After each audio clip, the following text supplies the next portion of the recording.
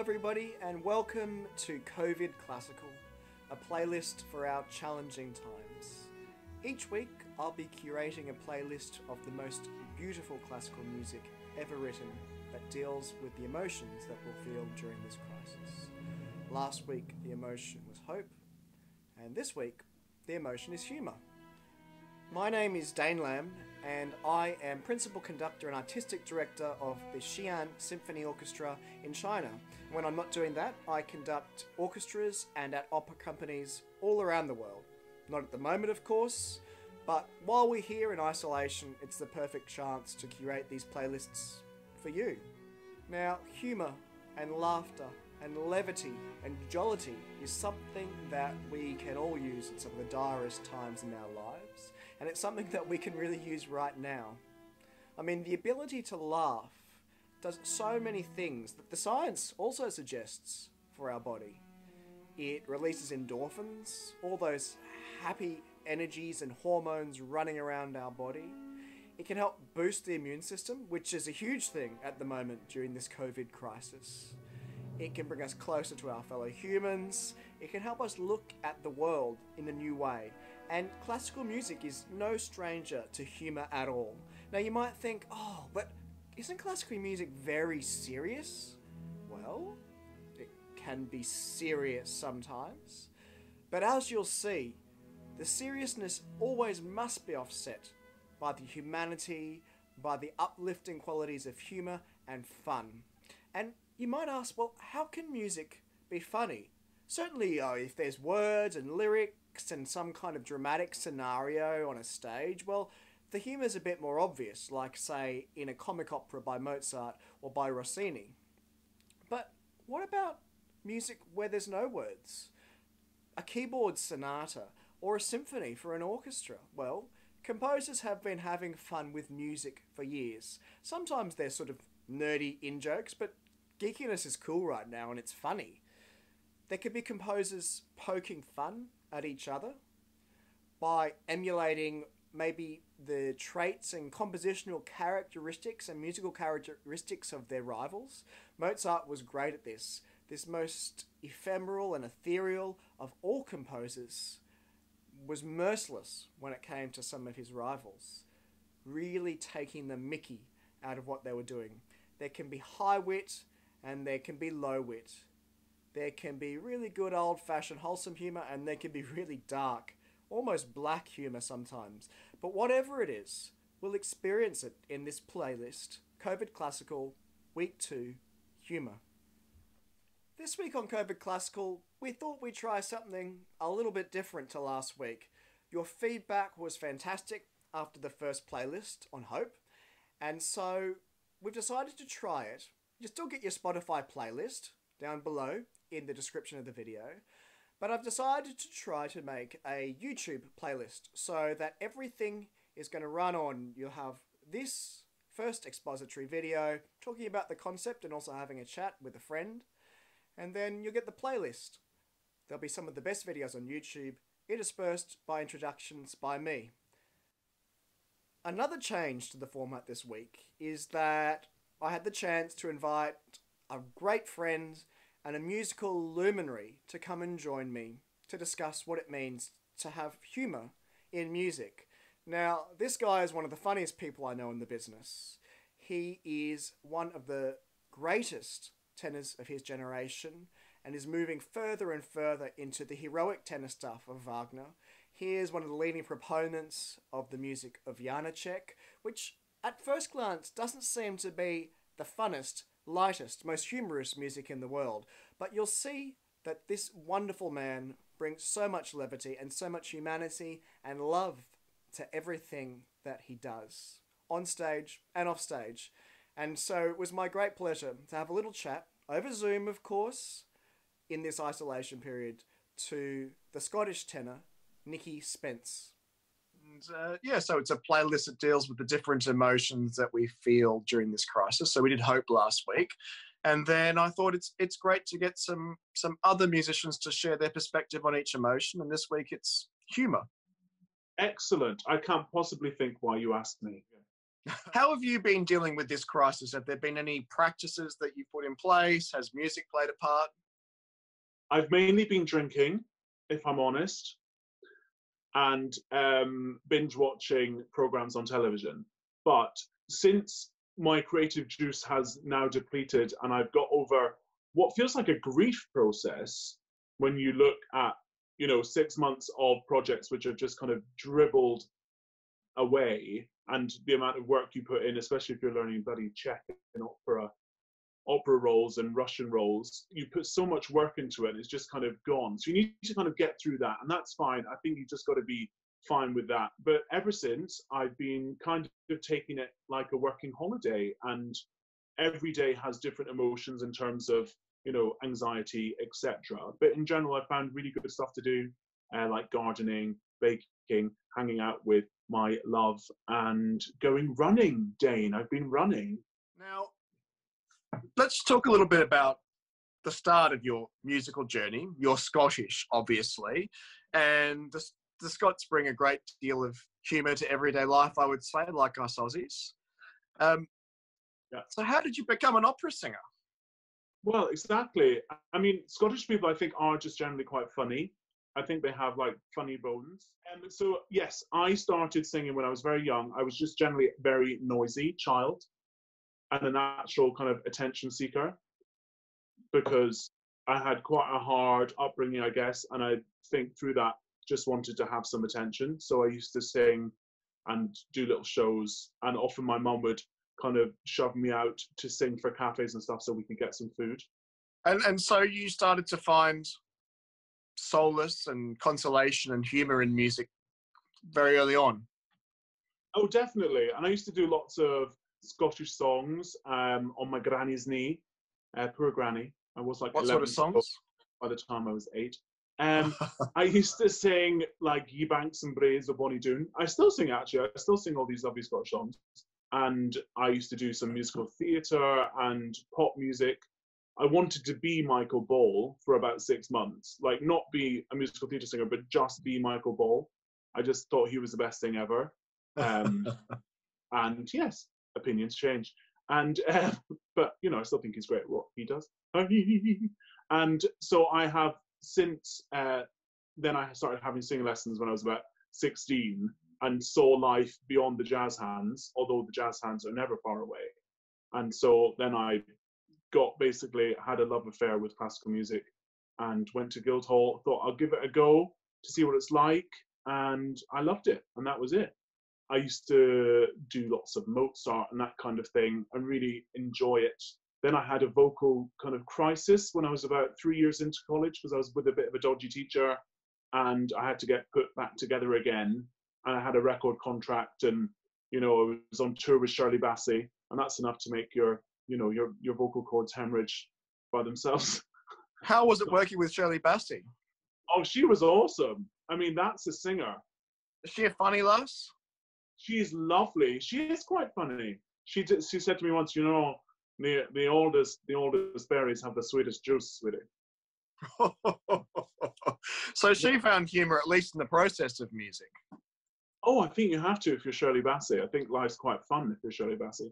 But you have to find some humour in everything, right? I mean, how has humour informed music for you?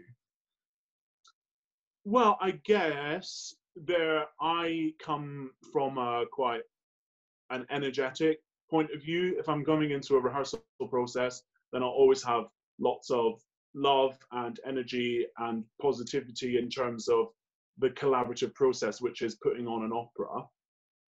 And I think that's really important. And I think the actual gift of comedy can often diffuse a situation which can get a bit heated within opera, as you know, as a conductor. I'm sure you've... Oh, absolutely. Yeah, those situations. So even if you're not performing a comic opera, a comedy as it were, we can still find humour in the rehearsal situations, because you've gone from these sort of Mozart roles into so-called heavier stuff like Janacek and also Wagner. I mean, it can be quite dark and heavy stuff. At least that's how it's perceived. Do you find any lightness, any levity, any humour in that music? I think you have to find something which is rounded, because I don't think anybody's ever truly evil or bad. Everybody is something, and there's something else.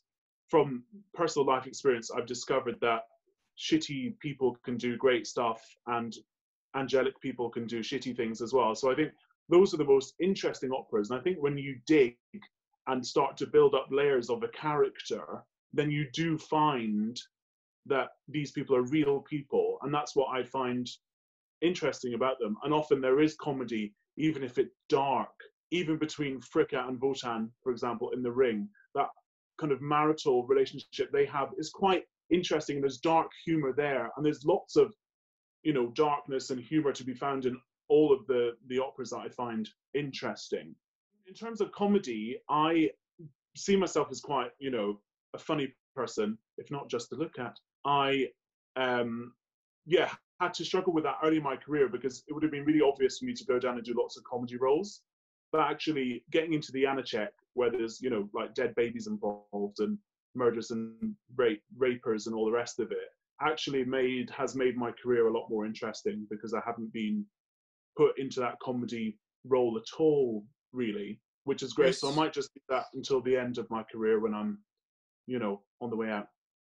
Yeah, Janacek is not swings and roundabouts, is it? But No, and there's comedy to be found as well, often within the silences in Janacek's music.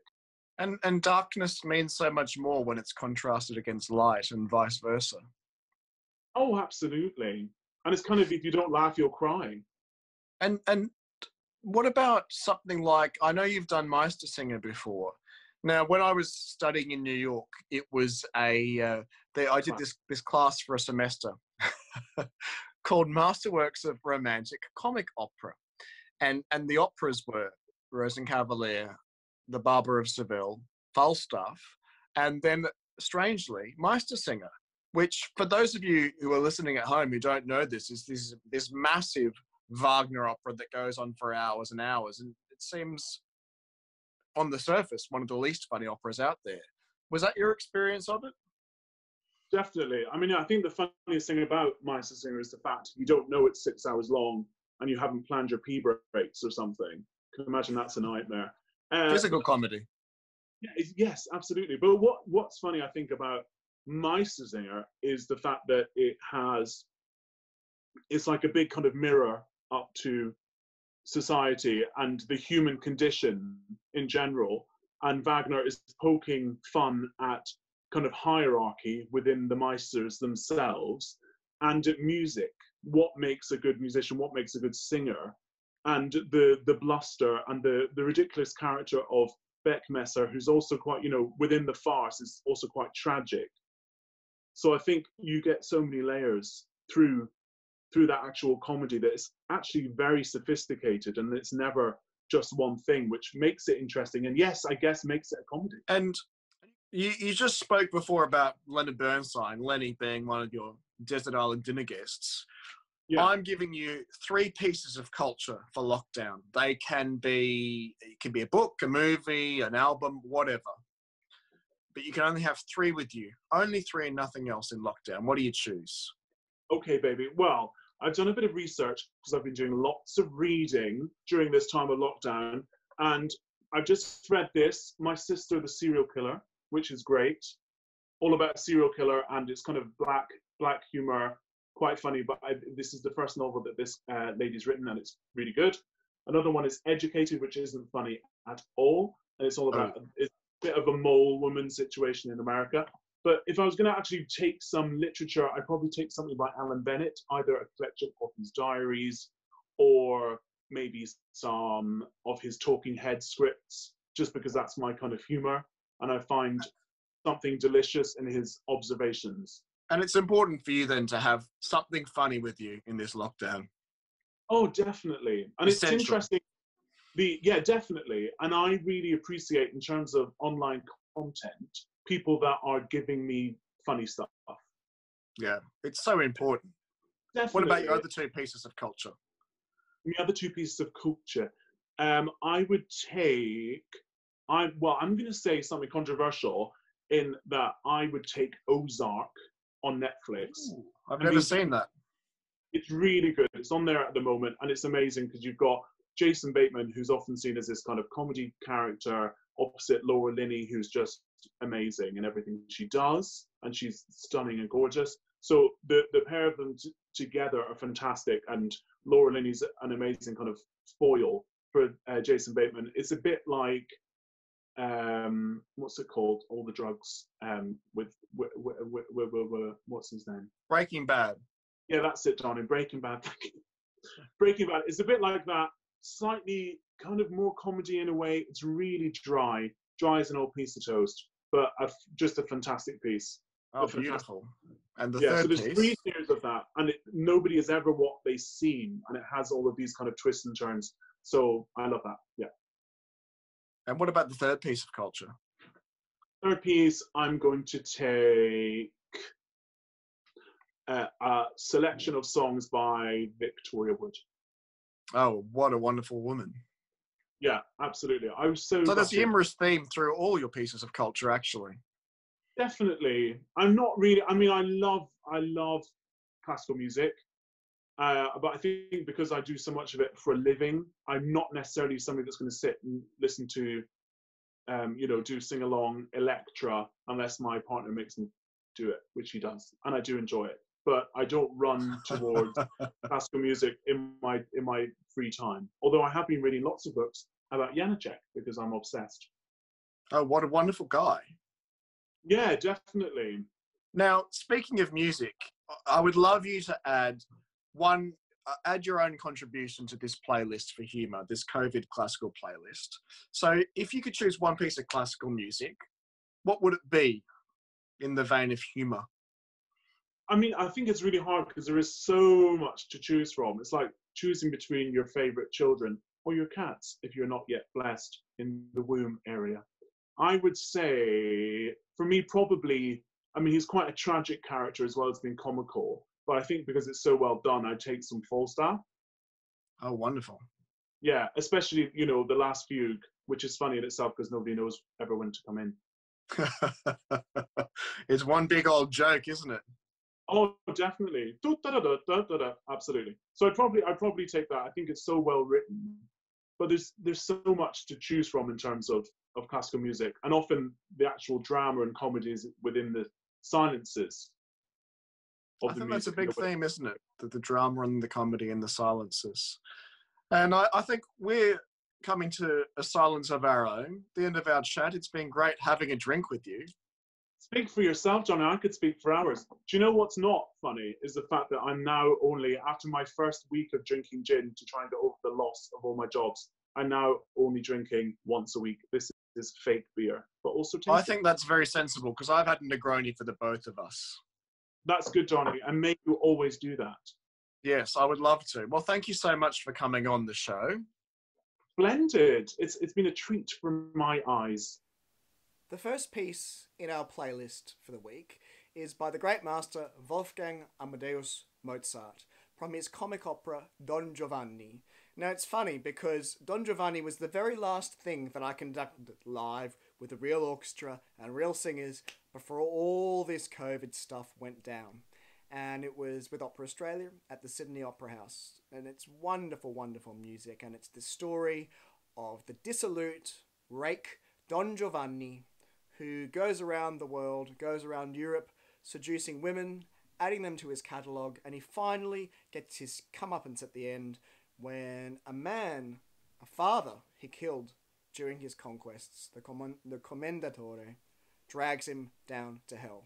So it doesn't end well for the Don. In any case, this aria is not sung by Don Giovanni, but it's sung by his sidekick, his manservant, Leporello, and it's widely known as the catalogue aria, Madamina, il catalogo è questo, which means, little madam, the catalogue is this.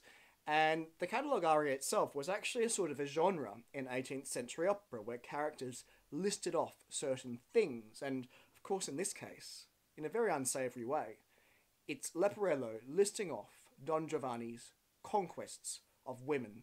So for example, in France he's got 100, Turkey's got 91, but in Spain it's already 1003.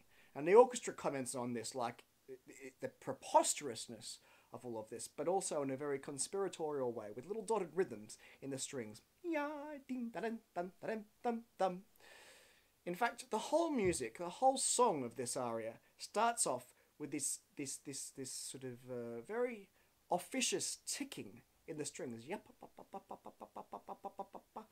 like a very workman, business-like way of making a list. And to add to this, we've got ticking figures in the first violins and the second violins, offset with the same figure down lower in the basses and cellos. And so what we called it last week, we called it canonic imitation. But it's just they say one thing, yup, ba, ba, ba, and then they answer, yup, ba, ba, ba, whatever way it might go.